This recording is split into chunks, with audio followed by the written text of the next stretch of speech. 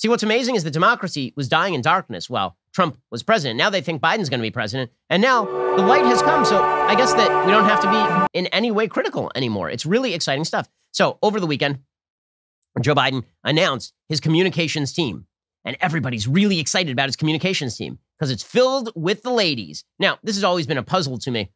The same party that will tell you that there are 87 genders and that the word woman doesn't mean anything. And that, in fact, Caitlyn Jenner is a woman. And that many women are not women. The same party that thinks that if you are an actual biological woman, you could probably best be termed a vagina owner. That's pretty much like the best we can do because you might actually be a man, right? We actually don't know. Okay, this party has determined it is also extremely important for there to be lots of women at the highest echelons of the incoming Biden administration. Ooh, this comes amid news that Biden is crafting an all-female senior communications team. It's going to be like that shot at the end of the Avengers where they randomly assemble all of the female superheroes in one area. And you're like, why did they do that? That doesn't make any sense. This is a battlefield. Oh, I know why they did that. Okay, so that's the Joe Biden team at this point.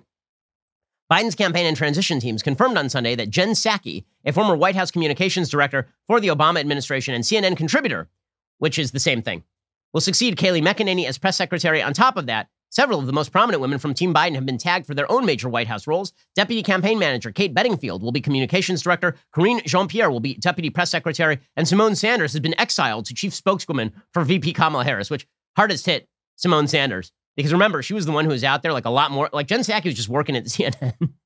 And she was desperately lobbying to be press secretary for Biden. He's like, well, how about you just go work for Kamala over there? Just over there.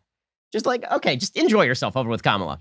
So over the weekend, Joe Biden, it was initially reported, sprained his foot. According to Ryan Saavedra over at Daily Wire, Joe Biden apparently fell over his dog, apparently.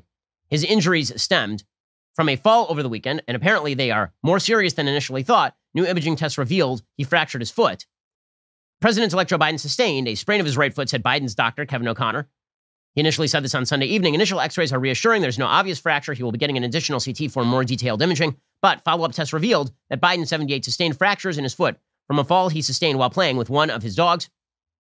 According to O'Connor, follow-up CT scan confirmed hairline fractures of Biden's lateral and intermediate cuneiform bones, which are in the midfoot. He will probably require a walking boot for several weeks.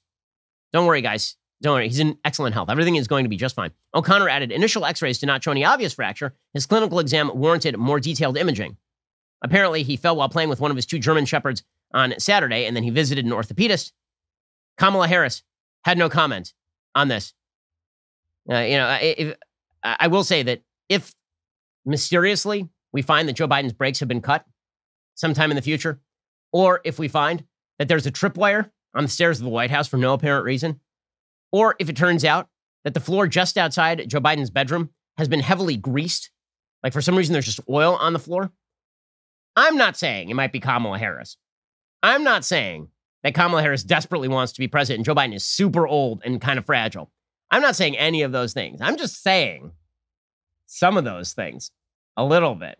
Just a little bit. Anyway, so the media, of course, everything's fine. Everything's fine, guys. Now, we were told for 4 years, Donald Trump didn't have any serious physical problems over the course of his 4 years in the White House. We were told every couple of weeks that he was probably going to die of a heart attack because he was fat and old.